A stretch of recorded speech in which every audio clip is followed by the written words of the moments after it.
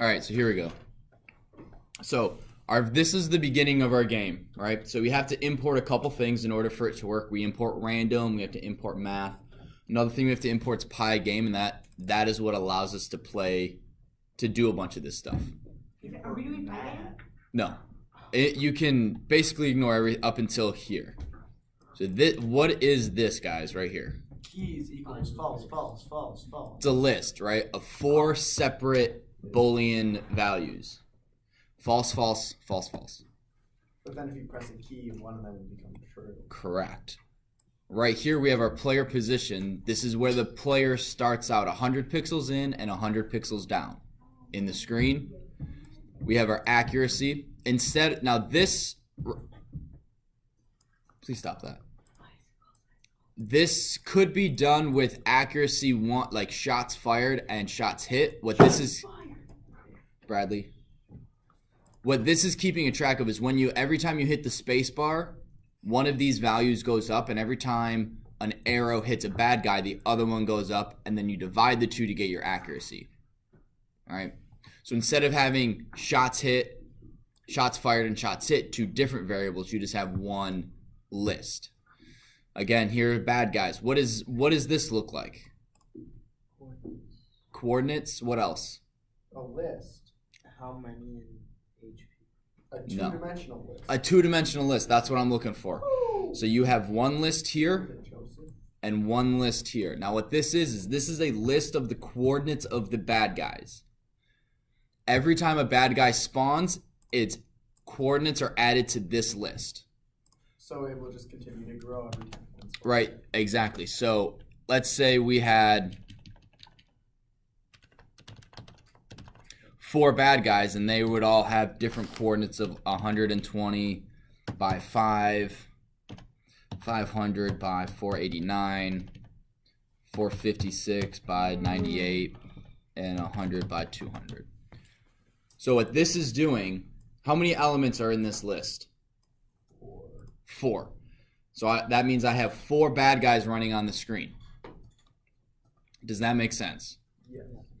What the computer does is at each one of these coordinates, we're going to put an image of our badger. Or snake. Or whatever bad guy. In our game, it's a badger. Does that make sense? Yes. Every time... Well, are you paying attention, Bradley? Okay. And every time in the game, we code this so that they move to the left. Okay? So I'm going to start drawing stuff on the board, and it will hopefully help.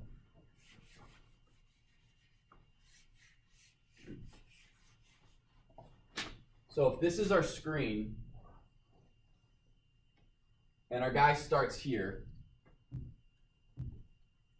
the video game, this is 0, 0. This is 600 or whatever. And this is 700. So wherever this guy is, we're going to say he's at 100. So this is our badger.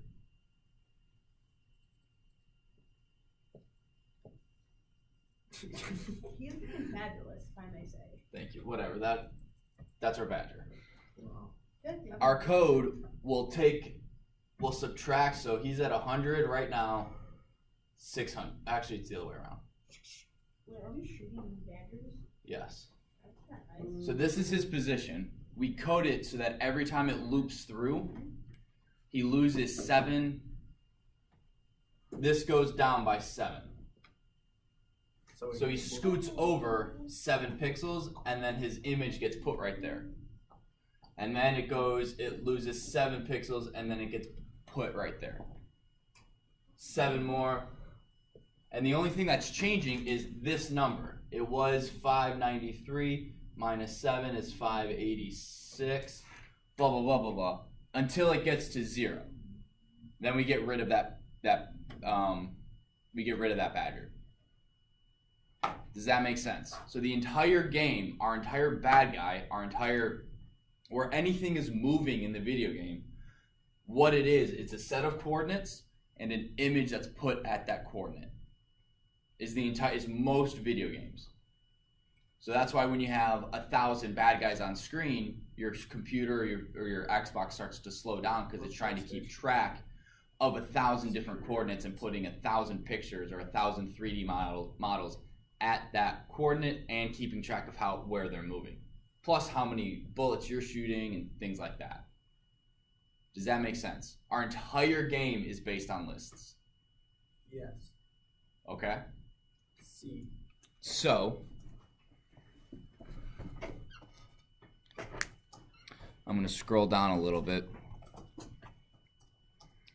Now we have our oh, hang on.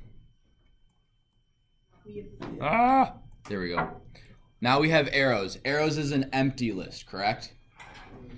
Arrows has 3 values. So my dude is here. And he's a bunny, so. And he has his little crossbow. Carrot bow. Do that. And I'm going to give him a recurve. That's not a crossbow. I know, I just can't draw a crossbow. So when he shoots, if he's looking this way, his arrow, the image needs to look like that, right? It needs to be horizontal. If he's shooting this way, his arrow needs to be going and that look like that. And then if he's shooting straight down, oops, I screwed that one up. The image needs to switch. So going off of what we know of the bad guys, they have an X and Y position. How many things does this thing need? How many elements would it take to move the image of an arrow across the screen? At least how many? 1. 1, 3. Well, it depends if it's going up and down and straight or just straight. What?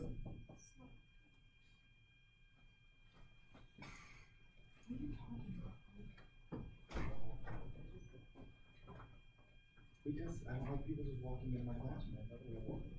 You walked in my classroom. Yes, I heard. And you locked it. What? I didn't lock anything. You didn't unlock it. What? All right. So we have 1 and 3. What? 360. 360. Wait, I'm confused. What is the question? The question is, at least how many elements does the arrow need in order to move? At least how many? Elements as in X and Y? Yes. 1. No. The individual arrow needs an X and a Y position. And a Z. And a what?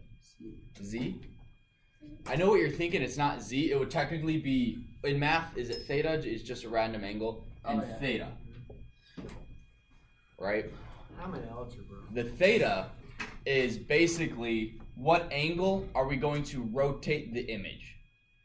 If we're not gonna rotate it at all, so this one, the theta here is gonna equal 0. Whatever. The theta here is gonna equal 45.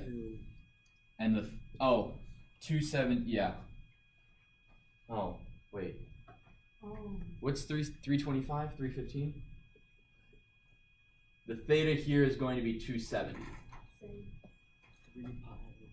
Does that make sense? Because on our, this is 0 degrees, this is 90, 180 degrees, and 270. You guys familiar with the Cartesian plane No. in math? No. Have you drawn? I've never drawn a compass. Like, have you drawn a compass?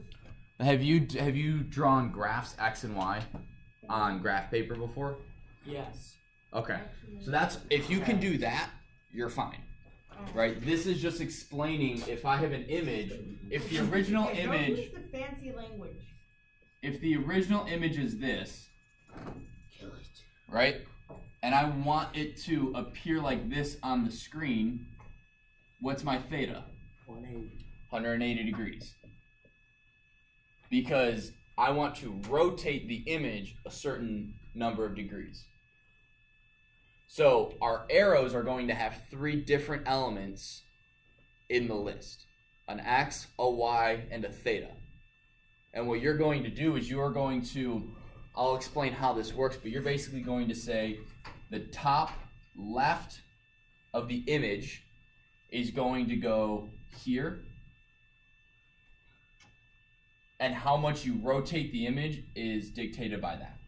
So you call upon these individual elements in each list for every single arrow, and that's how you put information on a screen. It just loops through lists, and for every list, wherever every element in the list, it puts an arrow at the X and Y position, rotates it a certain amount, goes through all of the arrows, and then jumps onto all of the bad guys and goes, where do we need to put all the bad guys? And then puts an image of the bad guys there, and then it just keeps looping the entire game. Yes, Blake? Do we have another chapter, or are we like starting the game? You're not starting the game. The reason I'm taking today is because for 20 minutes, I figured because we're going to spend the next week-ish that doing stuff that doesn't really have anything to do with lists, and then we're jumping back into the video game. We're starting the video game. I wanted you guys to get a little more information, a little more in-depth with lists and why you would use them and how we're using them for the video game. Did that make sense, or was that just kind of rambling? Makes sense. I'd rather you guys get a little more and understand lists a little bit more now than wait a week and a half and then jump back into lists. Right. What's the chapter we're doing? String manipulation. So what we're going to do is how do we code if we have if whatever equals yes, because we're asking them, do you want to keep doing something? What happens if they type ye lowercase s? Yeah. This does not equal that. How do we code for that? That's kind of what we're doing the next starting tomorrow. So it's really cool and it's really useful stuff, because then you can use this to go, what do you want your character's name to be? And you can type it in, and then you can put that information in your video game. Whatever. What time is it? I got 6 minutes. Do you guys understand why we're using a list? Yes. Do you guys understand how the game puts something somewhere? Yes. Are there any questions in any way about Python or stuff we're learning in class or lists? Not yet. Not yet. Oh, I realized I should have made this part of the video bigger. Well, now they can.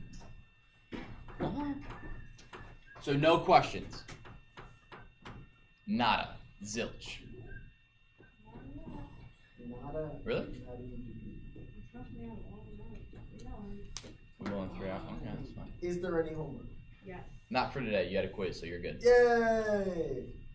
Unless you're missing something, or I've taught. No, I think we're all set. I think everyone's turned everything in that they're supposed to. Wow. Okay, well, I'm going to stop the video. We just